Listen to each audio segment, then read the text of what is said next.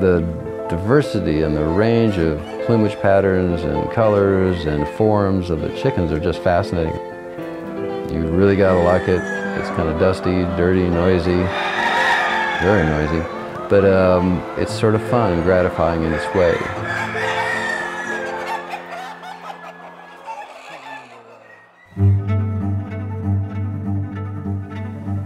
I'm Tom Whiting, owner and founder of Whiting Farms in Delta, Colorado.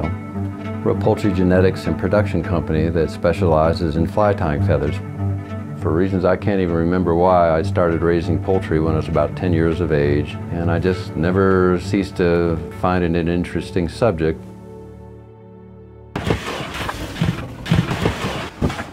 I'm sure most people think they know what feathers are, but really feathers are a highly specialized, elongated reptilian scale. It's just evolved into feathers.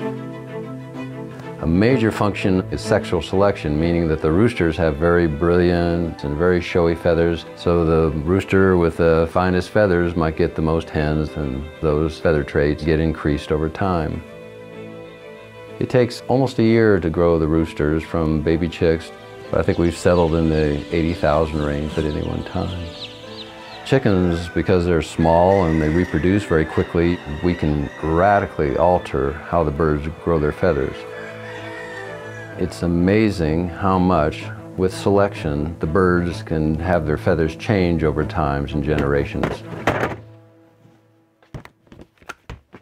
This one's going to Colorado, Salt Lake City, Massachusetts, Sweden, Germany, Norway, Wales, Denmark, Kenya. This whole order right here I know is waiting to go to Japan.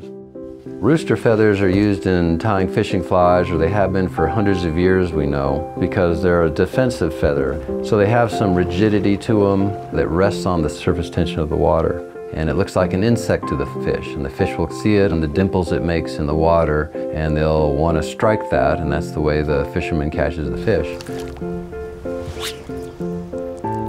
One of the reasons I'm in this business is I like just dealing with the birds. I find them endlessly fascinating, and my favorite time of day is often when I'm going out through the birds on a daily basis and looking at them, seeing how they're doing, and I feel like I know them intimately and I handle every bird in the system.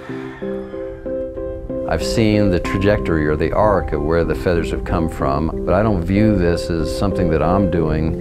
It's rather I'm doing it for a while. And I feel a responsibility to cultivate them in a responsible way, protect them from diseases so they don't get wiped out. And so they will be available for as long as people want to tie fishing flies.